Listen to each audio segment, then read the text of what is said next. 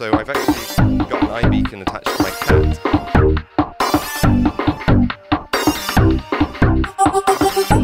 Ruby is alive. Ruby's not going in. Oh, I want to drink for developer happiness.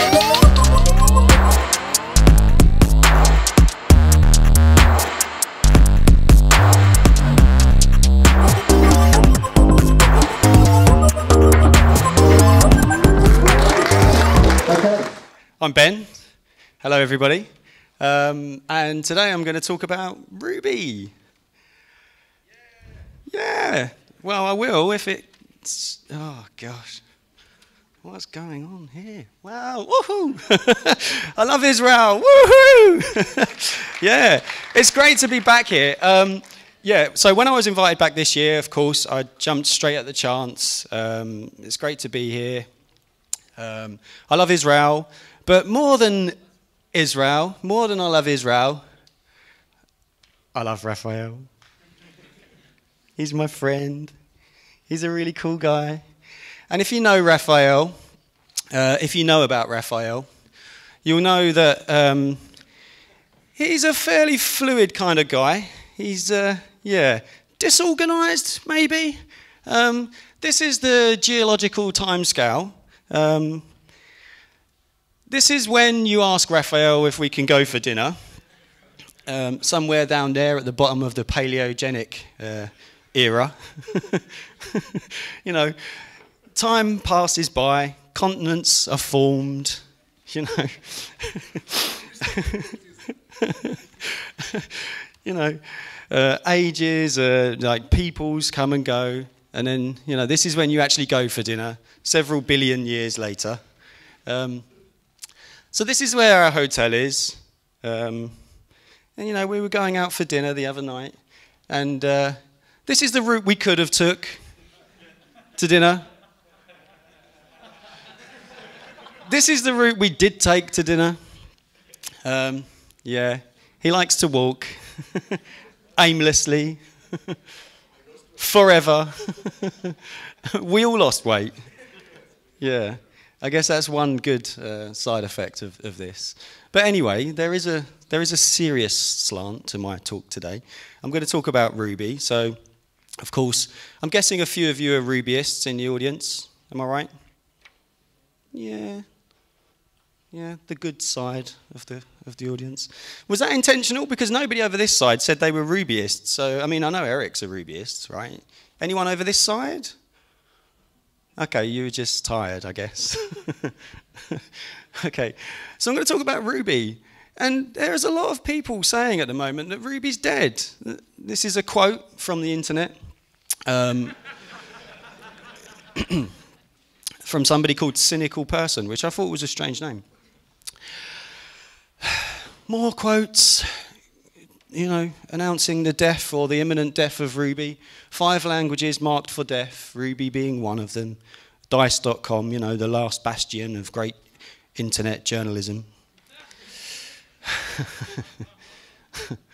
Oh, gosh. Oh, it makes Matt so sad to hear this.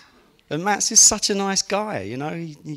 I threw up on him, and he came and he kind of, you know, cleaned my face, cleaned my beard, patted me on the back, and told me that I'd never work in Ruby again.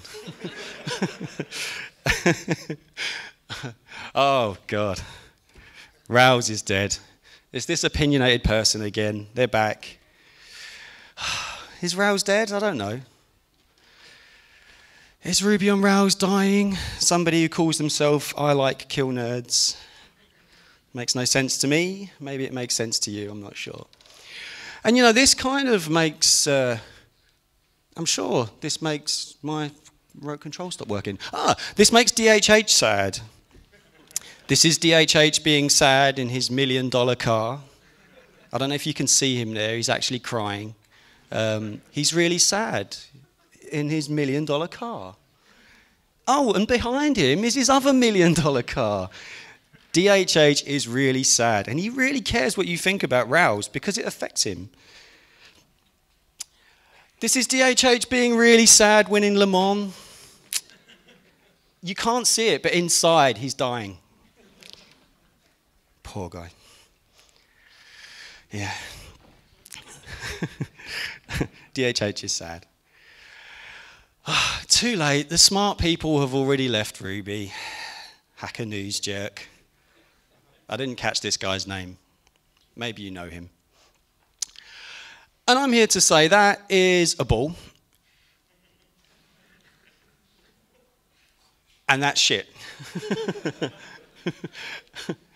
Bullshit. I don't believe this. I don't believe Ruby's dying. I don't believe Rouse is dying, and I'm going to tell you why. But let's ask the question again. Is Ruby dead? No, I don't think so. And it would be easy for me to say at this juncture, thank you for listening. Do you have any questions? But unfortunately for you, I do need to fill some airtime. So I'm going to do that with a loosely related collection of trolls and memes, which if you know me, you'll probably be used to by now. So I could have told you why Ruby isn't dead, and I could have blinded you with statistics and science and graphs and stuff, but that's bullshit to me. I don't understand any of those things. So this is going to be the last graph you see today, so take it in. That's Javier Bardem's hair factor. And you see on the one axis we have the quality of hair, and on the other axis we have the critical reception. Yeah. Skyfall wasn't a particularly good time for Javier Bardem's hair. I think you'll agree. Anyway, so a little bit about me. I work for the English government. Yeah. I'm not a spy. It's probably worth saying. So I can see some military folks here. I'm not a spy. I'm really not a spy. So I'm going to say, though, when I'm not around the Israeli military, I do tend to kind of say I am a spy. You know, I'm gonna pretend I'm this kind of suave, sophisticated guy, when in actual fact, that's me. I'm kind of as nerdy as you get, really. But one of the interesting things is when you when you go to work for the English government, there's this small governmental department called GCHQ, which is very secretive and know everything about you, and they need to look into your past, and you need to get something called security clearance. So when they sent me all of these forms, you know, I'm there, I'm filling out all of these forms, and I'm kind of putting all of this personal information on there. And to be fair, I was kind of worried. I was kind of worried because I've got some really shady shit in my past. I used to work for Microsoft. Yes, they found that out. Anyway, let's get back on track. So I'm going to give you a very, very brief history of Ruby. Let's start, shall we?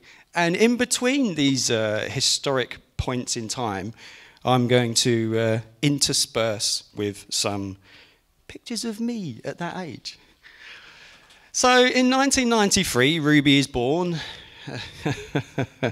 That's me, 13 years old. You'll see I did grow into the ears and the teeth eventually. The hair's kind of fabulous, I think you'll agree. 1996, Ruby hit 1.0. So there was a brief period of time between the kind of inception of Ruby, if you like, and when Ruby stabilized. Wow. Yeah. Oh, gosh. And then 2001, the Pickaxe book came along, which is kind of like one of the very defining moments in the history of Ruby. You know, people started to become aware of Ruby outside of Japan. People were using Ruby. People were starting to build things in Ruby. And then we get to 2003, and Ruby 1.8 comes around. And at this stage, Ruby's really starting to gather pace. And then we get to towards the end of 2003, and there's another fairly defining event. Oh gosh, Ruby Gems. Ruby Gems appears. And obviously 2003 for me was a particularly strange year. I am wearing a melon on my head. Okay. But also there was another event in 2003. So the seas parted, biblical shit happened, and Rails was born. Hooray! And that's why we're here today, right? So Rails was born.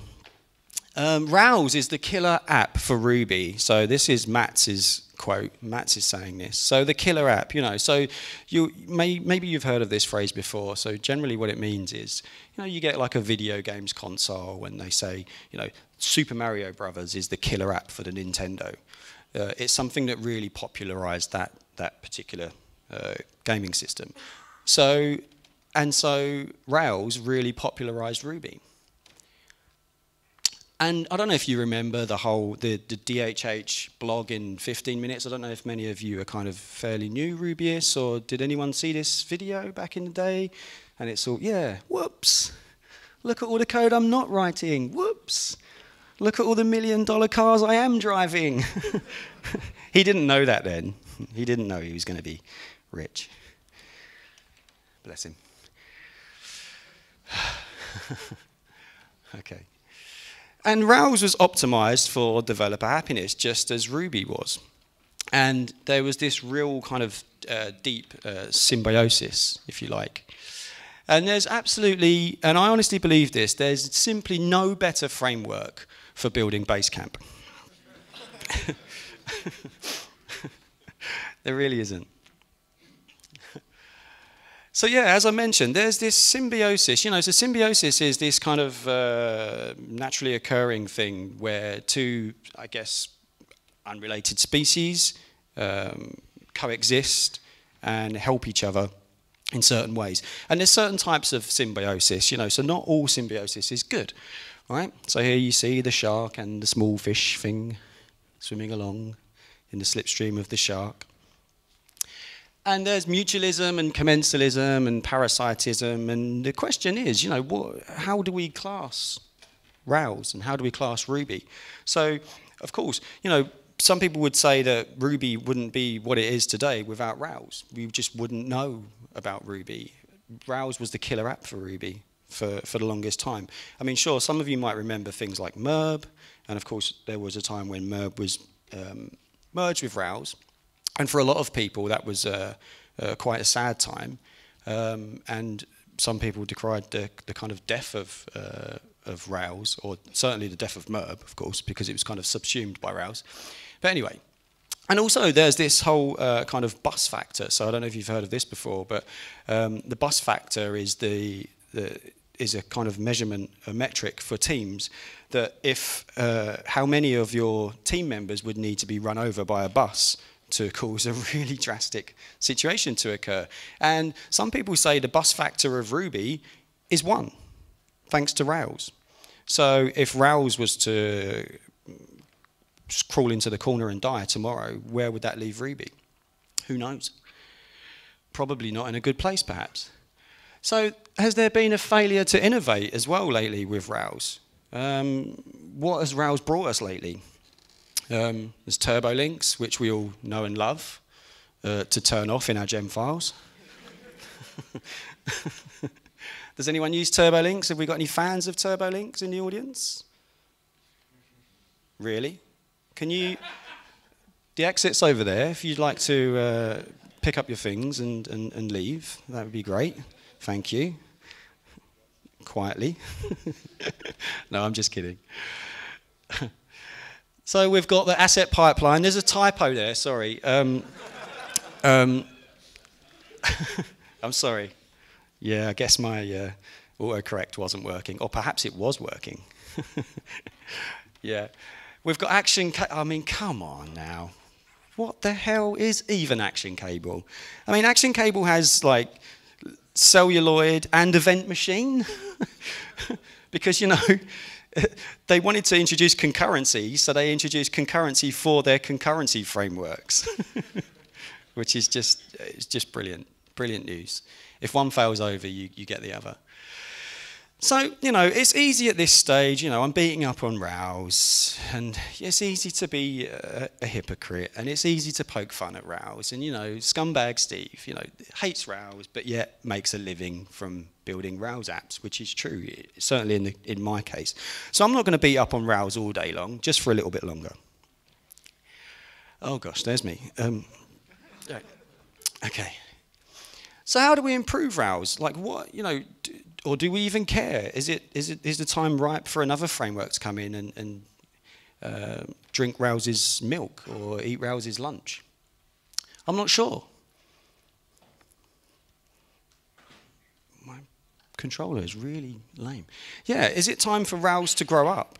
Is it time for Rails to stop trying to introduce these perhaps needless features, underused features, features that are clearly invented to support Basecamp and Basecamp's use cases?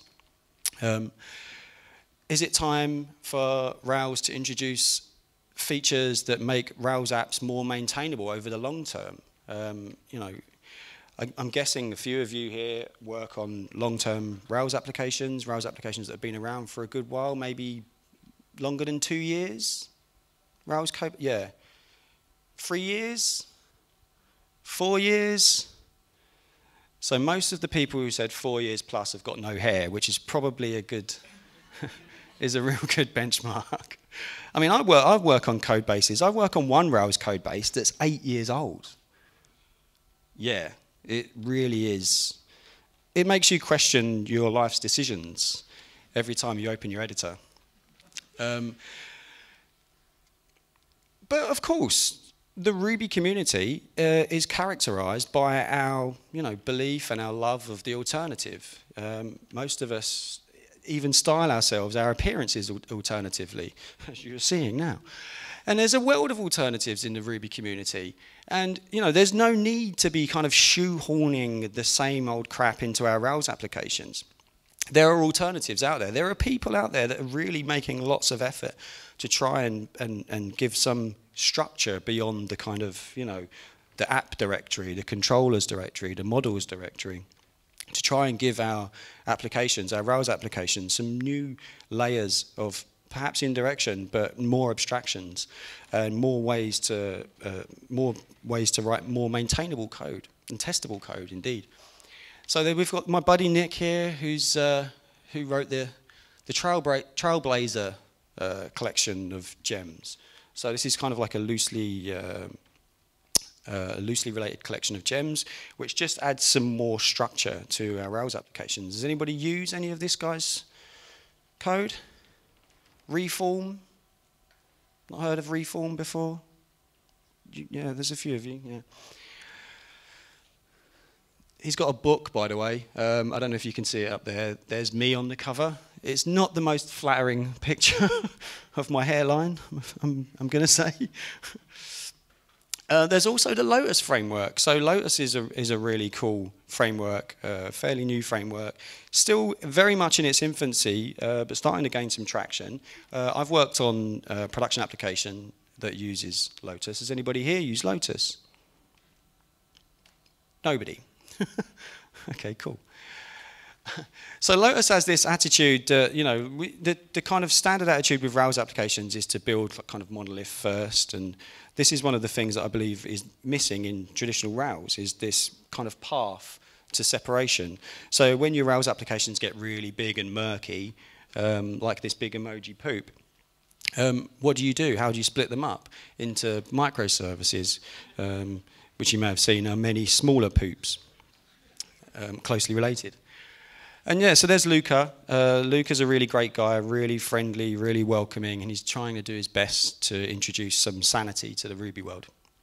And of course, there's alternatives in the kind of the kind of ORM layer as well. Most people here, I'm going to say, probably just use Active Record. Maybe some of you have heard of Data Mapper and more lately ROM, which appears to have been rewritten about 1,000 times. But I'm assured that the latest rewrite is actually going to be stable and go 1.0 soon enough. There's the author of ROM. And you have to give a lot of love to these people that are really trying to inject some interest and passion and some new ideas, bring some new ideas to the Ruby community. But you know, this guy, he's there and he's still as cynical as ever, and he's saying that it's too late. The smart people have already left the Ruby community. I don't think that's true. So, as I asked before, or as I stated before, the Ruby community is about alternatives, and you know, I'm going to ask who's actually used any of these frameworks in production. 1, 2. Okay, maybe 3 or 4. Okay, just a few. Just a few. So maybe maybe I'll go back and edit that slide the next time I give this talk, and I'll just say the Ruby community is collectively Rails fans. But also, so we get this whole idea about, or the difference between the actual language and the runtime. So in 2002, we missed a fairly significant event, at least in my mind anyway. So it was the birth of JRuby, all that way back. I wasn't actually part of the Ruby community back then, so I wasn't aware that JRuby was kind of the project was founded all the way back then. So JRuby didn't actually run Rails, or didn't run the Rails test suite until 2006. So there was quite a passing of time between the kind of inception of JRuby and when it stabilized and when it became able to run Rails, which I guess is kind of the defining moment for any interpreter. And you know, let's talk about innovation. Let's talk about how these projects, how these interpreters innovate. Well, I mean, you know, JRuby runs on a JVM, so it's going to take, or you know, use a lot of the power provided to it by the JVM. JVM being probably one of the kind of finest virtual machines around today. You know, there's a lot of stuff going on in the JVM. There's languages like Clojure and Scala and various other things that are running on the JVM that are very popular languages. And let's flip the switch and talk about Ruby 2.3. So if we're talking about innovation and we're talking about interpreters, you know, what has Ruby 2.3 brought to the table recently? You know, some of you may have seen the news that Ruby 2.3 is fairly close.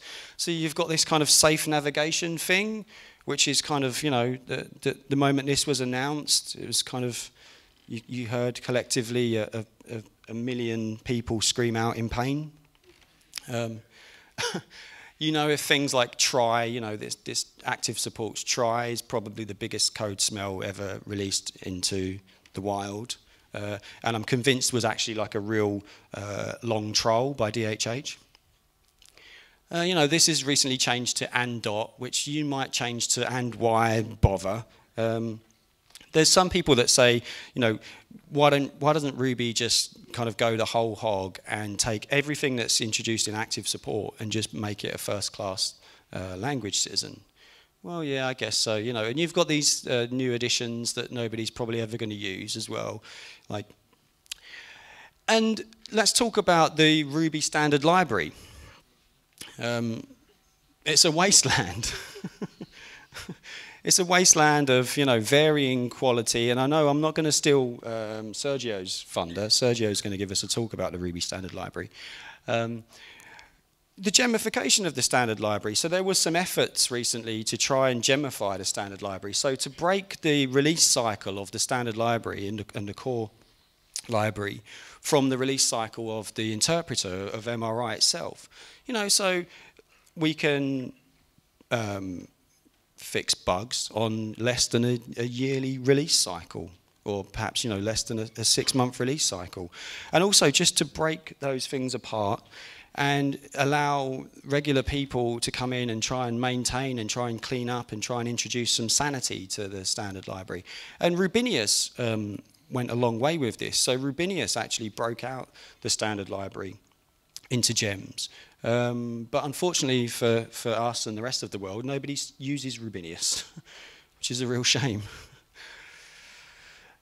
But there is some good stuff in Ruby 2.3, thanks to Eric. And again, you know, Eric's going to give us a talk about that later. This was pretty cool. Yeah, so, you know, we're going to need to thank Eric for that. So anybody that uses OpenStruct, which is, I guess, lots of us in our code bases, it's a fairly cool part of the standard library and something that's kind of been fairly dusty since the inception of Ruby. But again, as I say, I'll let Eric speak about that later. So yeah, so innovation. So where is the innovation occurring? Where are the new features being added to Ruby? How is Ruby staying up to date with the wants and the needs of the kind of modern application developer, if you like? So the landscape has changed underneath Ruby in the last few years. You know, Moore's law kicked in, so clock speeds didn't get any faster, and more cores were being added to chips.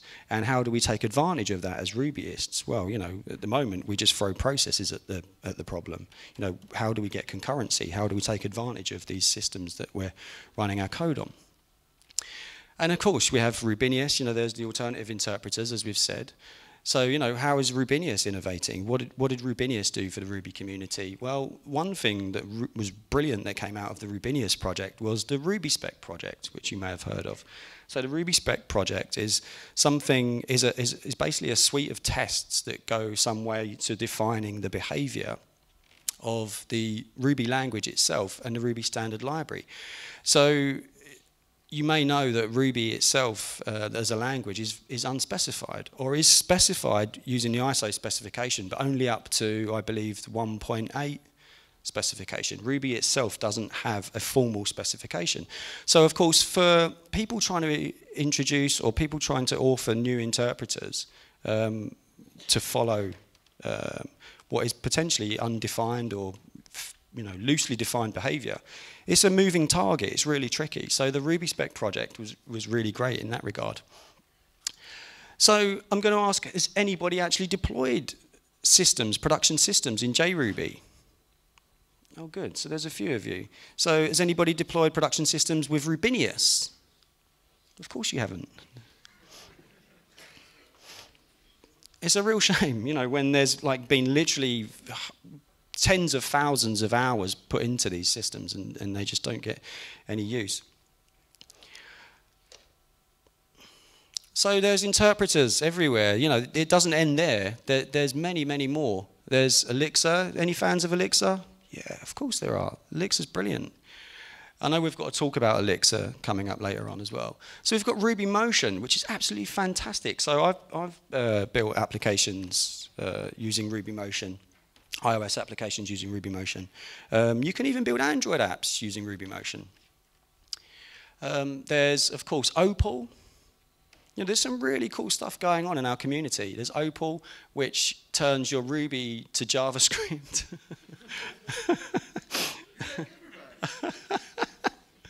It turns Ruby to JavaScript. Oh. They do. I'm guessing, like, if somebody ever tries to write a JavaScript to Ruby, is there a JavaScript to Ruby bridge? I'm sure there is. I mean, just in these last 2 seconds alone, 1,000 JavaScript frameworks were born and died. We've got Vault as well. You know, there's a lot of stuff going on. There's Crystal. So I saw a brilliant talk from Eric earlier this year at a conference about Crystal. Crystal being, you know, a fairly simple drop-in replacement for Ruby. Most Ruby just runs as is on Crystal, and Crystal is has bindings for C code, Ruby-inspired syntax. I encourage you to take a look at it. It seems really cool, and it's gathering a lot of speed.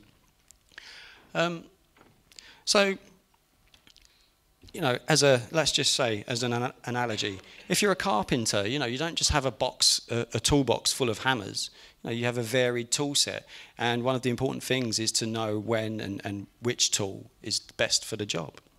And it's the same for us with our interpreters and with our frameworks, and it's about knowing and being polyglot and knowing how best to use our tool set.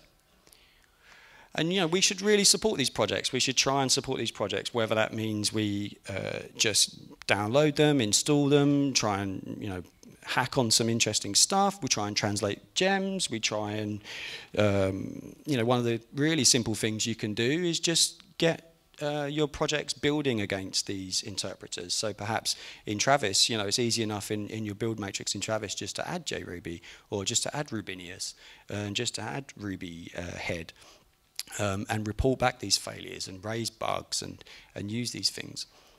And of course, Docker makes that really easy these days as well. I did try and propose a new logo to the Docker people. I know somebody who works for Docker. They didn't really see the funny side of this. But this is actually most people's experience with Docker. This is really the experience with Docker, yeah. And this is us there trying to get Docker to work. And this is Docker trying to kill us with its big tail. Okay, so we're getting near the end now, you'll be glad to know. So let's talk about ownership. So ownership of the language. So this is one of the big problems for me. So, of course, the ownership of the Ruby language and the direction of the Ruby language is very much based around Mats. And, so it should be. So Mats was the original creator of the Ruby language, and he's our benevolent dictator. But, that kind of causes a problem for us.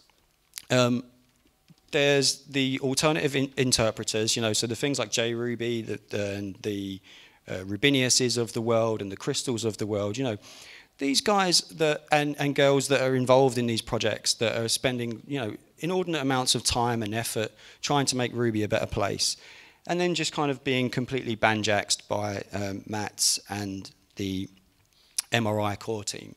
There was this time when there was a kind of regular meetup of people that worked on the Ruby interpreters. They'd get together, they'd kind of discuss the future of Ruby, where they were going with features and try and reach upon some kind of common ground. And unfortunately that broke apart after a short time, and I believe hasn't happened for a while now. And it's a shame, and it's going to hurt all of us. And one of the other big problems with Ruby at the moment is our reliance on open source infrastructure. So, right up until recent times, things like Bundler and, the real kind of core infrastructure, the real core projects and components that we use in our everyday writing Ruby code were completely open source, of course. And the infrastructure themselves, that it wasn't funded by any particular body and, any kind of commercial element. And it's a real problem for us. And then, of course, we've got this issue now with people kind of rage quitting open source, people getting burnt out from open source. So people spending real kind of, inordinate amounts of time and effort, personal time and effort, in maintaining and releasing and developing open source systems that we all rely on in our day-to-day work. We work for businesses that make millions of dollars running these people's code. And what do we contribute back to these projects? And not just from a fiscal perspective as well, not from a financial perspective, but actually just from a kind of, everyday project involvement. And, if we hit a problem in these systems, in these open source projects, do we raise bugs, or do we just go on Hacker News and whine about it?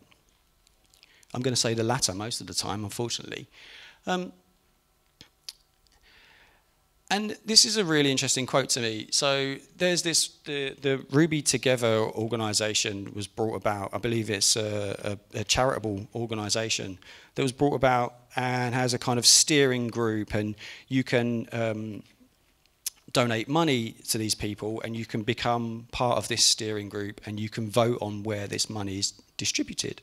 And there's people like, I believe it's Andre Arco, somebody that spent a lot of time making Bundler great, a lot of personal time making Bundler great, and people like that are now being funded to work on these real core critical infrastructure projects full time, which is brilliant for us. And I would encourage you to, if you've not donated money to this, to do that. If you've got a business that makes money using these pieces of infrastructure, then I believe that you owe it to yourselves and to the rest of the community to do that. And one of the other problems, of course, at the moment is with getting fresh talent into the pipeline. So, you know, looking around the room now, this is kind of a fairly characteristic crowd of people that you would see out in the workplace and people in the open source community working on projects. It's important to us to try and introduce and encourage and bring new talent into the pipeline. So we're getting fresh ideas and fresh talent. And in summary, Ruby is alive. I do believe Ruby is alive. Ruby's not going anywhere soon. It's going to be interesting to see how Ruby does evolve over the next few years and whether the maintainers of the other interpreters are going to get as big a say in the direction of Ruby, how Ruby grows into this kind of more concurrent landscape that we're in nowadays, what features Ruby is going to add for concurrency, and whether we ever get to a situation where Ruby can drop the global interpreter lock, which is a big problem for us. And you know, maybe it's not Ruby that's dead, maybe it was us all along. So let's explore and support the alternatives in the Ruby community. And thank you.